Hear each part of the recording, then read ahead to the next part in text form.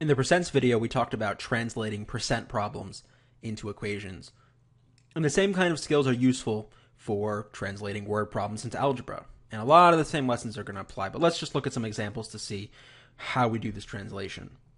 So what does this look like? 3 times the quantity 4x plus 6. Okay, well, they're telling us it's 3 times, and that means multiply this whole quantity. So it's just going to be 3 times 4x plus 6, which if we distributed it would be 12x plus 18.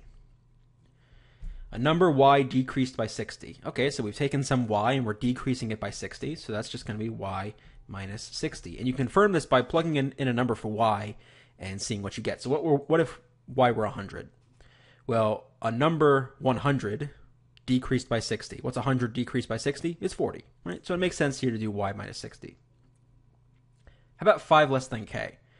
You might look at this and look at the previous one and say, oh, well, this is just 5 minus k. Be very careful. For addition, it doesn't matter what order you put it in because it's commutative. You can just swap, 2 plus 1 is the same thing as 1 plus 2. But 2 minus 1 is not the same thing as 1 minus 2. So the order matters for subtraction. And again, plug in a number for k, and I think it becomes clear. So let's make k 10. What is 5 less than 10?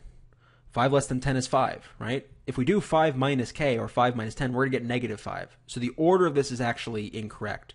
We want this to actually be k minus 5, even though k comes later in the words. It's a bit strange. It's one of the harder ones. It doesn't come up too often, but just know that that's the case. So this is actually k minus 5. So for this one, x less than y, it is not x minus y. It's, again, y minus x, because you're taking y and you're going x less than it. So you're subtracting x away from y. So that's one of the tricky ones. Just be careful about that. 20 divided by y. Sometimes you'll see the quotient. Okay, well, that's easy. 20 divided by y. And if they say the quotient of 20 divided by y, well, then that's fine. Just 20 divided by y. How about 20 divided into a number n? Well, here, again, the order is flipped, but this one's a bit easier to see. It's n divided by 20, right? We're dividing 20 into n. So n is a numerator, 20 is a denominator. Again, just like with the percents, when we see is equal to, was, equals, has, this is where our equal sign goes.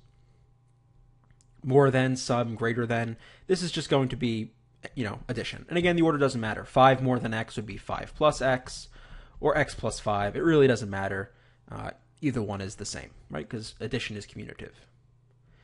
Less than, difference, fewer than. Here is going to be, again, subtraction. Order matters, but here you can really just follow the order of the words. So, for instance, the difference of a and b would just be a minus b. And then the most important one probably is of, or if you see product, you know it's multiply, but especially of. Of is where you put your multiply symbol in, and we saw examples of this in percents. For further examples in algebra, go ahead and see the video on translating words into equations. That's in the SAT Math Tactics series. It's available in the members area and also free on YouTube and my site. So go ahead and check that out too for more specific examples.